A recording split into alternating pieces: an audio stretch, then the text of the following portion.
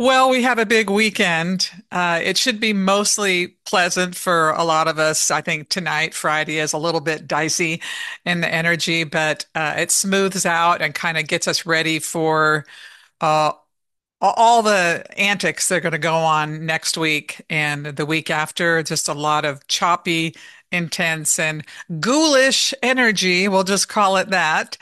But tomorrow, 11 o'clock Pacific time, is a Soul Circle where we're going to be talking about loneliness.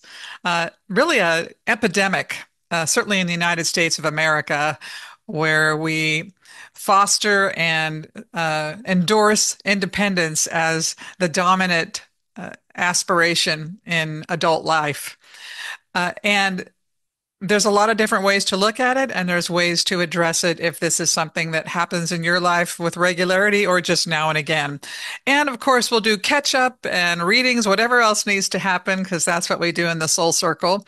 And just go to the website to reserve if you want to join us tomorrow. Also on Monday, big day, because we are launching the Power of You Summit with all of our speakers talking about how we survive complexity or how they have. And everyone who's in the summit has been through extraordinary events and circumstances in their life, and they've had to learn how to dig deep and come out a new and reborn version of themselves to really feel great about living. And so each of them has wisdom to share.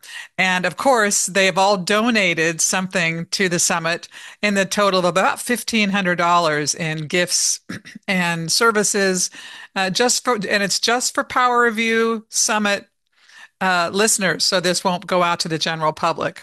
All right, so that will drop on Monday. I'll send it out in my newsletter, the links and all of that, so you can enjoy people. And otherwise, have a fabulous weekend and reach out if you need anything.